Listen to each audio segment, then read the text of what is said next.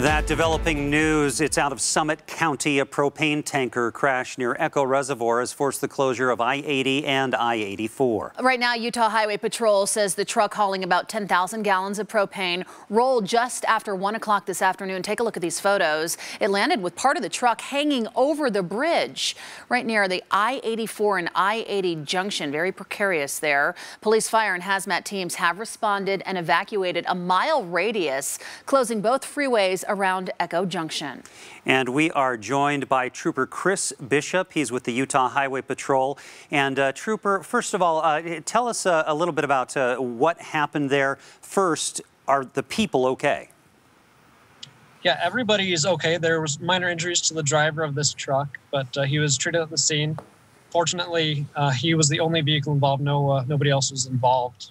And what's the situation with that propane? Did it leak out? It did. So this truck, shortly after 1 o'clock, it was taking the I-80 to I-84 interchange, rolled over. So it's a semi truck with 2 trailers. The second trailer rolled over and into a little ravine. That tank was punctured, and all the propane has been evacuated out of that one. They're currently in the process of offloading the main trailer that's about 48 feet and 10,000 gallons. So that's going to take a little while for them to offload that and get the area cleaned up and the truck uprighted so they can open that area back up. And that's an area where, you know, it's not one of our freeways running through the Wasatch Front, so it doesn't have as much traffic. But there's really no other way to get from one place to another other than 84 if you're going towards Evanston or from there into Utah, right? How long is this going to be closed? Yeah, that's right. It's just kind of a one-way area right there. Fortunately, there's not a whole lot of people in that area, but you are correct. It's still a main thoroughfare to get through to Ogden or to Evanston. We're estimating 2 to 3 hours, but again, that can be a very dynamic situation depending on how quickly they can offload. So at minimum, I would say 3 hours. It could be longer. It could be shorter. So if there's anyone out there who's planning some kind of holiday travel between the states or something like that, you say, put it off for at least 3 hours. Don't plan on traveling 84. Is I-80 going to be closed for that long, you think, or is that a shorter time period? It's going to be the same. The Echo Junction is closed completely to both directions of I-80 and I-84.